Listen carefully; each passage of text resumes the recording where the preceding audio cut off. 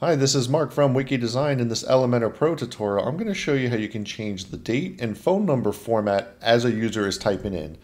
So here's an example of a birthday and a phone number. I wanted the format to be just like this, where it's month/day/year.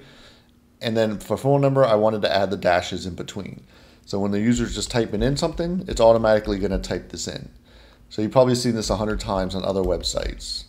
So I wanted to figure out a way inside Elementor to pull this off. And the good news is it's just going to require a little bit of JavaScript and no additional plugins. So let me jump into the back end and show you how easy it is to set up. And here we are on the back end of that Elementor page. As you can see, I just have a really simple contact form widget. And inside here, we just have our birthday input field as a text.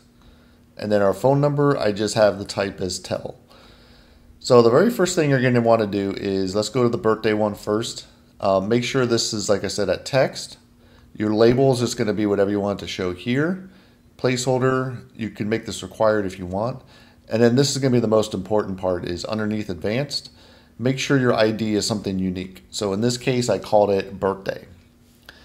Now what you need to do is just go down here and click add new item. And then you're going to want to choose HTML. So from the drop down, just make sure you choose HTML. And I do recommend give it a label. So this is just going to be called birthday JavaScript code, because you're just going to be dropping your JavaScript code in here to make it work correctly. And then once you paste in the code right here, I'm going to leave a link in the description below so you can just copy and paste everything.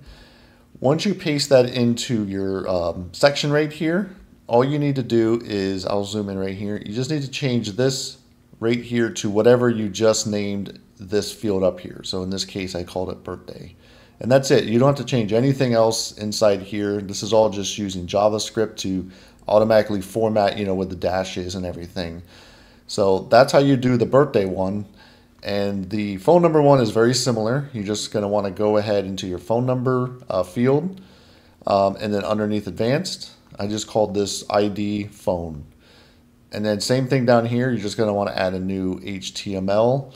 So where it says form-field dash, this is the unique ID you just added for phone. And then just like the other one, it's just using JavaScript to automatically format in real time.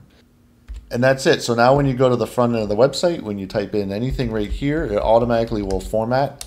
And the good thing is it will automatically delete too. So if you go ahead and make a mistake, it's going to be automatically formatted, so it will, erase those dashes or slashes, whatever it may be. So of course, I recommend you always do a test. So here's a case where I just hit send, and then this is what the email is going to look like. It should bring in automatically the slashes for your birthday, and then for your phone number, you can see right here, it should add the dashes automatically in your formatting. And that's it for this Elementor Pro tutorial. Make sure you give this video a like, subscribe to this YouTube channel, and hit that bell to receive notifications when I release new tutorials like this. Again, this is Mark from Wiki Design.